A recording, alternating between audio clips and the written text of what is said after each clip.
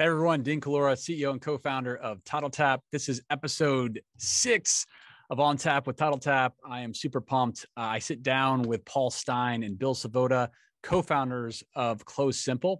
CloseSimple is designed to basically automate communication throughout the real estate transaction process, sending notifications instantly at each milestone in the transaction, keeping everybody informed so there's no guesswork. It is an incredible tool and one that should be marketed in your marketing. So we dive into that. We get to know a little bit more about Paul and Bill, how they met, the CloseSimple story. It's a lot of fun, and learn a little bit more about them from a personal perspective. So hoping you guys are going to enjoy this one. Can't wait to dive in. Thanks.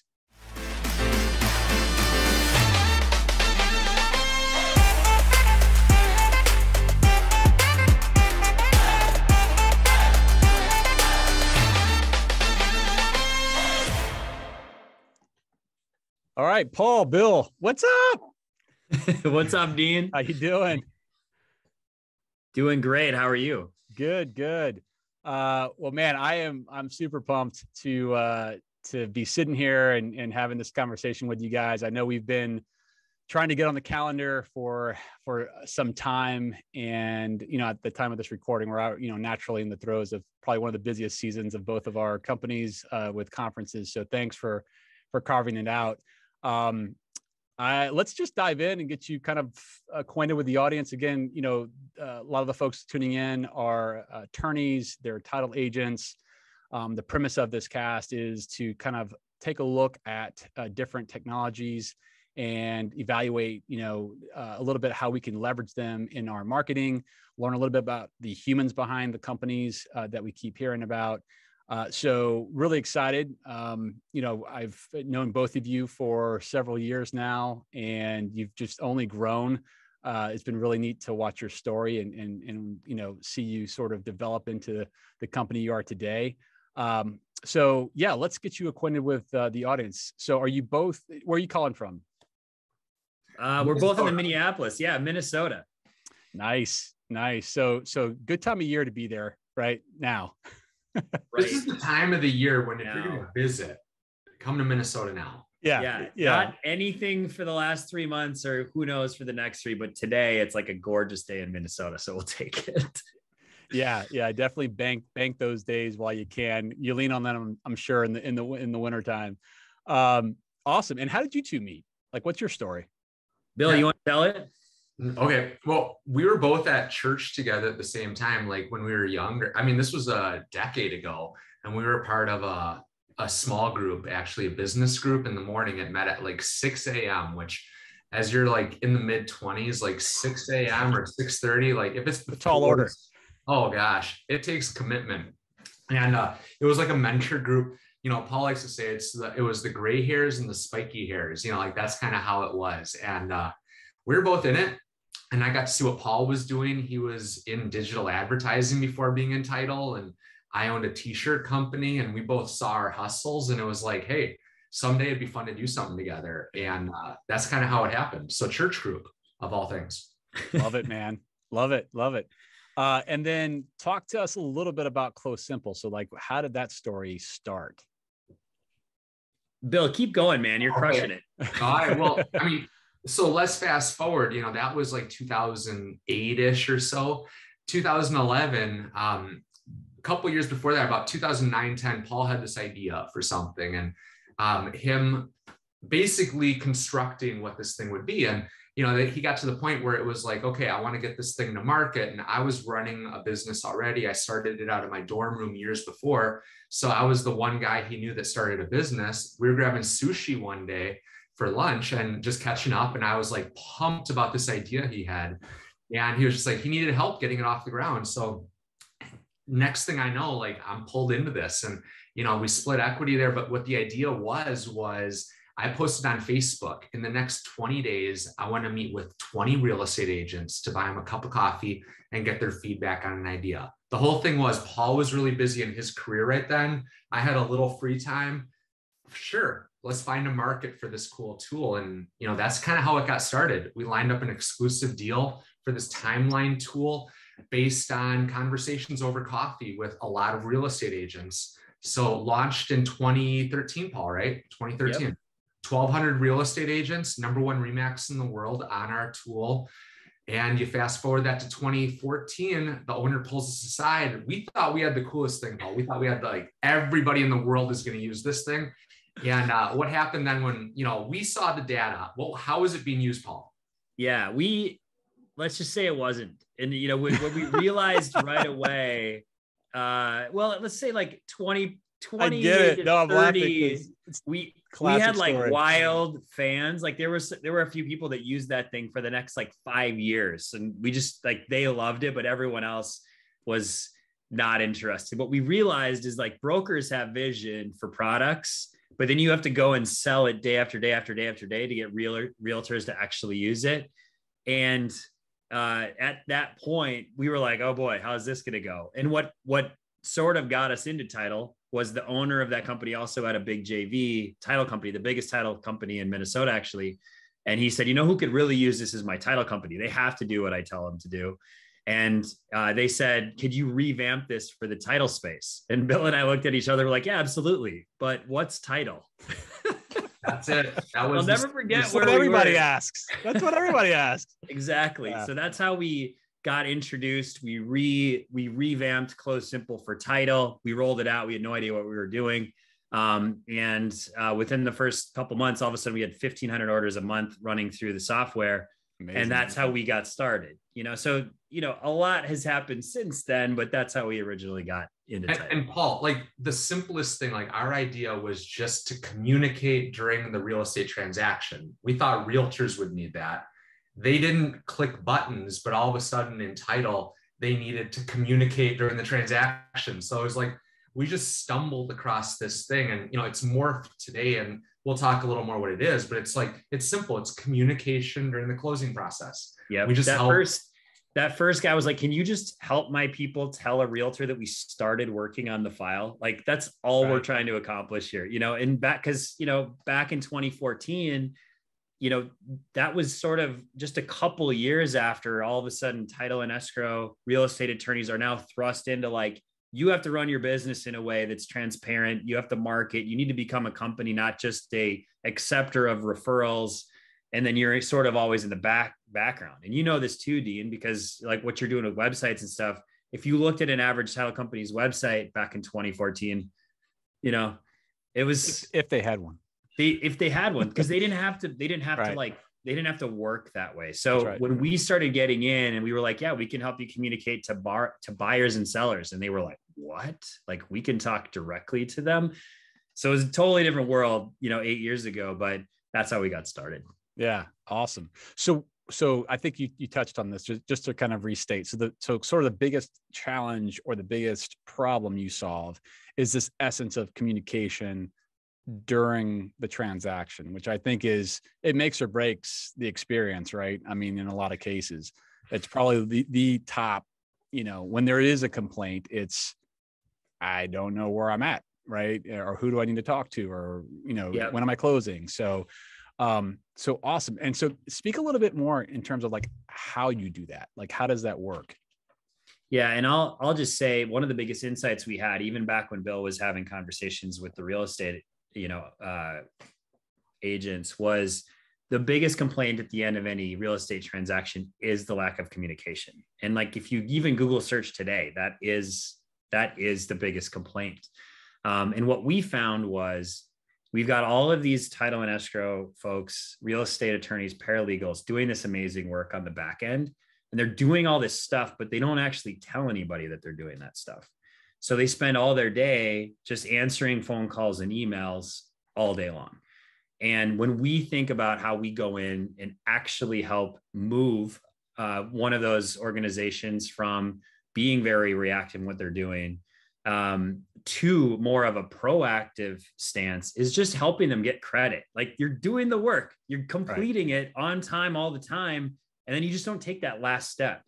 So what we do is we integrate with the title production software that the, again, escrow processor, officer, paralegal, et cetera, are working on.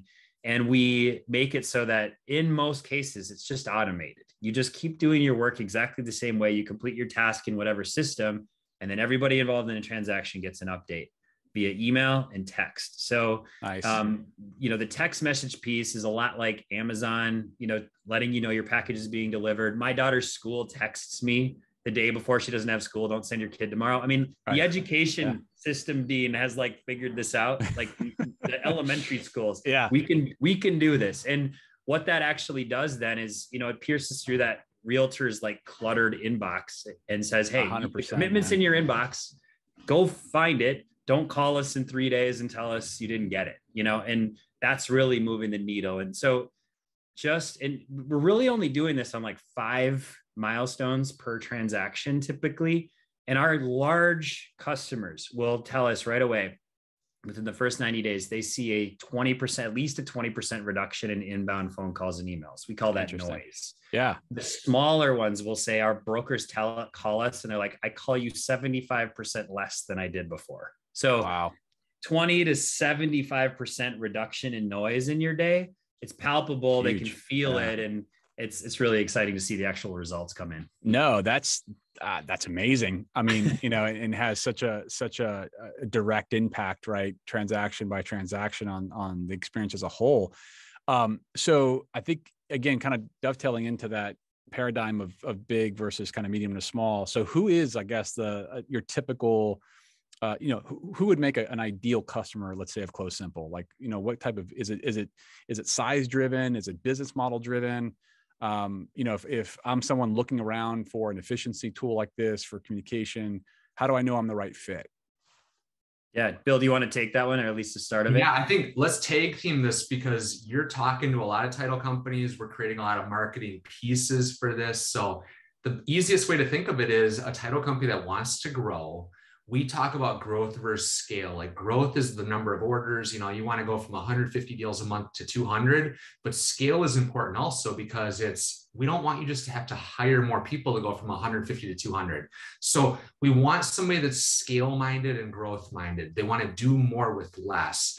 And we've found our natural sweet spot is usually somebody that's over 100 files a month starting, all the way to the thousands. But if we're working with somebody that's doing about 50 files a month or 70, like, their staff is scattered around and efficiency isn't their number one concern. It's just getting files closed. Once they reach that 100, 150 number, they have somebody in charge of like the processes. They have a manager over the operations area, and that's really it. But SoftPro Select is probably our biggest integration with automation right now. Like, if anybody's on SoftPro Select, we build it for them so that their staff is already just doing their stuff in SoftPro. Click the button in SoftPro and our emails and texts go out. So what I just heard there was like, I don't have to create a new habit. No habits. We do not want new habits. Nothing. Yeah, we when we think about our products, Dean, it's like, we don't believe our product starts after the title production software, but we believe it starts the minute they start processing a file in their production software. We know if we're asking someone to do more than like 1, maybe 2 clicks, like to get something to happen on our side, they're not going to do it. Correct. So there's never double data entry. If you're running automation today, we link up right with that. So there's no new habits. And if you're not running automation today and you want to start, we probably are like 50-50 on our SoftPro customers, specifically on people who were doing automation before or were their first automation. So we come in, we do 95% of the implementation. We do all of the technical setup in SoftPro or Resware or RamQuest. Those are our 3 main integrations. Our team will actually build it all out and show and teach your staff how to just complete a task. And so in that case, they just complete a task, and that's the only new thing we're asking them to do. And then all of a sudden the business owner or the ops manager is going like, oh, and I can see where the transaction's at just by opening the file, because I now have tasking and automation happening in the background. So there's other benefits that come along as well. So I will say this, we say 100 plus. If you're under 100 orders and you're like, I got to get this in my business, it's more of a mentality. If you have the mentality of, I want to be tech forward and I want to start moving my business in a direction, you're still going to be a good fit. You're just going to have to make sure that like you're making decisions along the way to ensure that there's going to be strong adoption, that you're going to see it through, because, you started your business. We did ours early on. When you're small, you're wearing 50 hats, and all of a sudden you throw on the like tech implementation hat. and that can be tough. So again, Bill's right. It's 100 plus. If you're under that, it's really like, yeah, but I really need to start doing some tech and I've got the right mentality. We'll definitely work with you as well. Those are some of the most fun ones. Like I would say the most enjoyable because the owners are so pumped about it, but you need somebody that's like such a strong champion. Yeah. Someone's got to own it. Yeah. Got to own it. Yeah. Totally. Got it. Totally get it. Cool. Okay. So talk to me a little bit about someone, that you've got currently that is just crushing it with your product. How are they, when I say crushing it, I mean, yeah, they're getting all those efficiencies, but have you seen some of the power of kind of what has made it a true success, an extension beyond just the operations? Again, this whole cast is premised on marketing, right? So, have you seen some cool ways of people positioning these capabilities kind of in their marketing and how they're competing with the fact that they have like this instant notification, capability now at each stage of the transaction? Has anyone done something that's been pretty neat that you can share? Yeah, I'll give you an example and then I'll let Bill give one too. And maybe you can tell the story. Well, I'll tee it up for you. But so when we talk about the benefits of rolling out CloseSimple, the first one we talked about efficiencies, time savings, do more with less. And what we also say is, so we say save time's number one, and then make more money is number two. Save time, make more money. And I think, so every rollout we do, we provide like a one-sheeter 30-day marketing plan. We give our clients the assets that they need to be able to go and promote this. Whether they do or not, again, they're wearing 50 hats, is sort of like up to them. But even just using CloseSimple throughout the process can drive a ton of business as well. So I'll let Bill talk about how the stories we hear about people taking our marketing stuff into sales conversations. But we just heard this great story, title company out of Ohio, that we have a system administrator who used to be a closer. And one of her friends was like, hey, can you close my deal for me? So she's like, sure, I can take that on. So she wasn't referred the business by either side of the transaction. It was actually the buyer who asked, hey, can you do this deal? So she does the deal, runs it through CloseSimple, sends the updates throughout the transaction. The two brokers come to the closing and they both say, look, we're never closing with anyone ever again.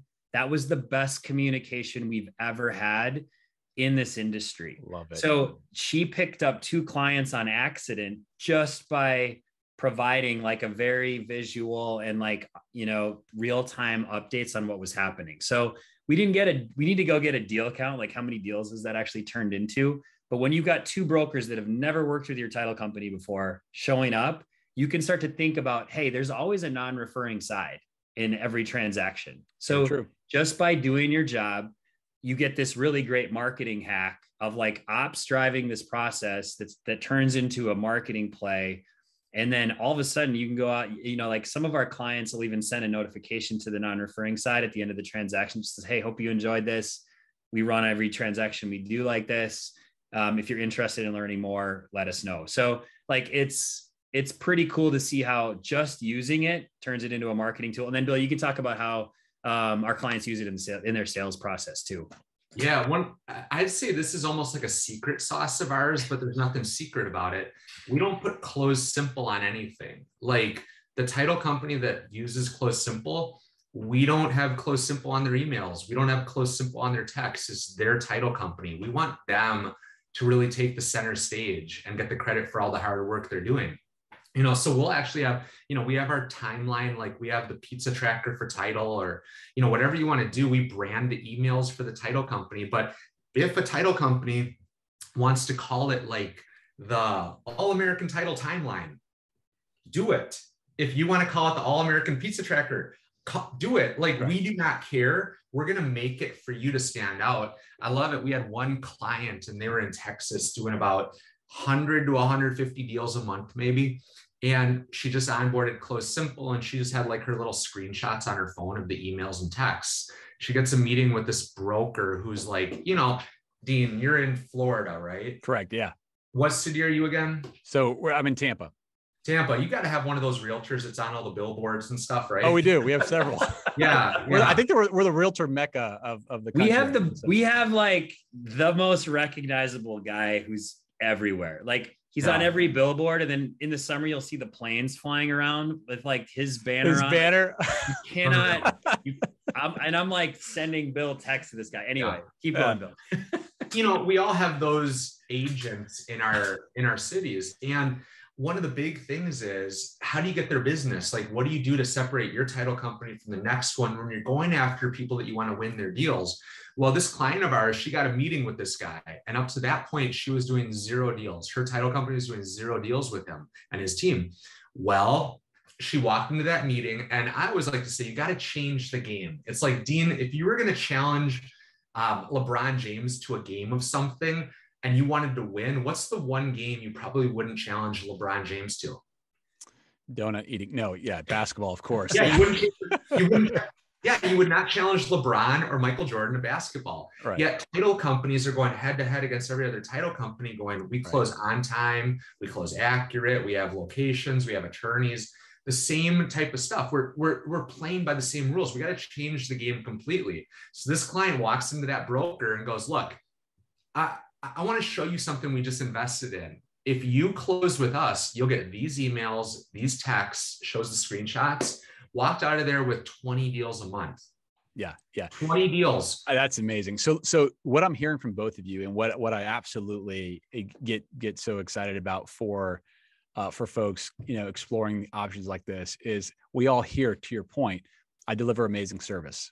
My service is, well, it's one thing to say it. It's another thing to show me how, right? And deliver on the promise with actual tangible, like how you're going to execute, right? Yeah. That's relatable to me and aligned with my business flow. So here's what I'm guessing, Bill, that broker, which and realtor, a lot of them, they have no time. If they're a high producing realtor, they are on the phone, inundated, to your point, Paul, earlier, they're snowed in email wise. So it's only text that they're looking at, and they really only care about a handful of things, when they're getting their paycheck, if there's a problem, how you're solving it, and, where their deal's at in the flow. Right. So being able to receive those with confidence that, hey, you're going to get this, not because it's a manual thing that someone has to remember to do. It's programmed. It's in our text. Like, you're going to get these because systematically we've got it built in to register at every stage of the process. Now you're telling me like a value chain here tied to your ability, right? And so this is paramount to kind of to bring it home, right? Like how someone can stand on top of the technology that you guys provide and really add a story that connects to busy people, right? And to give them the information that they really, really care about, so they don't have to spend that 45 seconds trying to call you or shoot you an email that gets lost, or a text, and, knowing that you've got, the backing of a technology that this is all you do, right? It's you don't have to figure that part out. You just can focus on your delivery of communication and service, and know that you got this part in the bag. So I think that's brilliant. So I'm going to use this opportunity real quick to just put a shout out. So Bill and Paul on CloseSimple, we've got them, kind of in flow right now, and there's going to be some announcements, but I'm going to say kind of early at the time of this recording that they are absolutely going to be part of our TitleTap hub ecosystem. So a lot of what we're talking about, in terms of being able to articulate some of this value chain of what's possible, and knowing, and I didn't realize that, Bill, that they could kind of customize whatever they wanted to call this, right? So, So, whatever your model is, your branding is, it can be part of that. But, through the hub, they have kind of a one-click option, so that any kind of collateral that they want to present out there, on their website, to point to, or share across social, that this is an ability that they have. This is what you can expect when you're closing with ABC Title, right? And it's tech driven, right? We understand you're busy, and that's only going to continue in this market. It's becoming even more competitive. I think everyone can agree it's shifted. We are definitely in a purchase market, and you have to shake the trees right now to really get people's attention, so Yeah. this is one of those attention grabs that, no one has time, and they're all looking at ways of doing it better, faster, and more profitable. So this is a great way to kind of add that to the fold. And right, I'm assuming it also extends to a sales pitch that broker and realtor can have with their buyer or seller. Exactly. Right. So now I'm standing on, the strength of my title company, knowing that I can vouch for the communication that you're going to have, Mr. Buyer, Mr. Seller. Right. And you're not going to get lost in translation. You're going to know exactly where you are every stage of the process. Yeah. Right. So I absolutely love it. Is there anything that I have not asked that you want to share? I don't think so. I mean, I think you're hitting it on the head with thinking about how are we approaching this market today?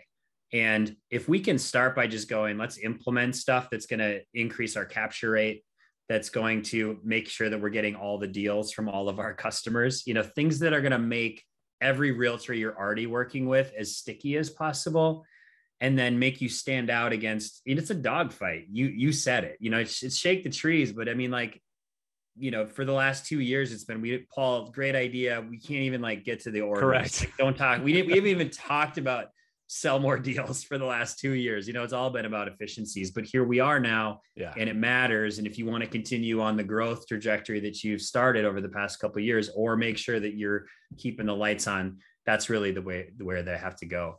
I do think there's one other thing, Dean, that I'd love for us to just real quick hit on. You mentioned this concept of customer service and how you have to go out and show it. And Bill has this great philosophy and this sort of difference between service and care. And I think it'd be great just to have him kind of talk about that, because I do think it illustrates getting from a reactive state to a more proactive. So Bill, I don't know if you want to just tell everybody about that concept. This goes back to before I got into title. We all have the before we got into title stories. I owned a t-shirt company, online custom apparel. We did stuff for LinkedIn, Facebook, Google, medium.com. And it was all online. Never got to see our clients face to face. If we're working with Facebook, we ship it to Palo Alto. We're not meeting them in the office. And I got challenged by a mentor years ago. He's like, what separates your company from the next? And I was like, we're great at service, this and that. And he's like, yeah, I get it. I'm like, we offer 5-star service. And he's like, why 5? And I'm like, because that's Google, that's as much as Google. And he's like, well, why don't you go one more than Google? And I was like, what do you mean? He's like 6 stars. And I go, why 6? He goes, because it's one more than Google allows for rating. And then I was like, okay, 6-star care. In my world, service that's our standard. Service is reactionary to the questions coming in. If you break your phone or you need an oil change, where do you go? You go to the service department and you don't like it. You know what I mean? It's obligatory. It's I got to do this. Care, on the other hand, is kind of Dean, you ever go to one of those fancy salons where they tip your head back and they give you the massage and the shampoo? Of course. Let me look at this guy. Look at his hair. Look at your hair. Look at yours, man. I'm trying to catch up. I have, and the hot steam towel. I mean, I get it, man. Yeah. Care is, you didn't even know you wanted it, needed it, or deserved it until you experienced it. Then you could never go back to normal. And that's really a differentiator. Right. You think about it, even an oil change place, the disruption that happens in that industry is, let's bring the oil change to you. It's not, Jiffy Lube, less time. It's now we're going to bring an oil change to you. I can call up an oil change on my app and they'll come and do it at my car while I'm working. So care is proactive. It's if I call an Uber right now, I can watch it come to me. Dean, if we called one, I'd watch it go left turn, right turn, left turn. And if they take a right instead of a left, what happens? What do you do if they take a wrong turn while they're getting to you? You freak out because you're you go from 5 minutes to 12. It's on your time. And it's inconvenient. Yeah, absolutely. Yeah. So care is proactive. It allows the user to feel in control. Yeah, I think that's great. I think that's great, Bill. And it does speak to really, this idea of competitive advantage and distinction, right? That's right. Because again, what I hear, and I want the audience to really hone in on, is care is memorable. Yes. Right? Care is memorable. You will be hard pressed to go back to an old way if you got something more convenient. Quality was not diluted, and it made your life better without you doing more work. I always say you can go Right. through the motions or you can create emotions. There you go. Go through the motions or create emotions. Like, you can do one of two things, and we're left here. I feel like a lot of people in the title industry are getting stuck going through the motions. It's been a crazy season. But if you can do a little more and create an emotion, and that's really where CloseSimple shines. We're not even making them do more. We just do it for you. Yeah. So what we want to do is combine that with making sure that you share that message and articulate that capability, and 50%, we always kind of share this with a lot of the marketing that we do is having a fantastic capability, tool, technology, but the other 50% is really bringing about awareness of that. Right. Yep. Because it can only go so far. You should be talking about it today. I mean, it already sits under your hood, so why not, shout it from the rooftops? Awesome, guys.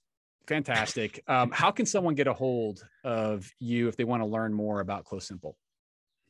Yeah. So you can always go to CloseSimple.com. We've got a lot, demos available out there if you really want to kind of dig in and see how things work. If you go there, you can kind of check out your integration and see what's available with that. All of our pricing is right on the page. You can get information there, and there's clear next steps there. But I'll say for this audience, if you want to email me, I'm just paul@closesimple.com. I'd love to set up some time to walk you through how CloseSimple works. And you can bypass all that stuff if you're ready to have a conversation with us. So just paul@closesimple.com, and we'll take really good care of you.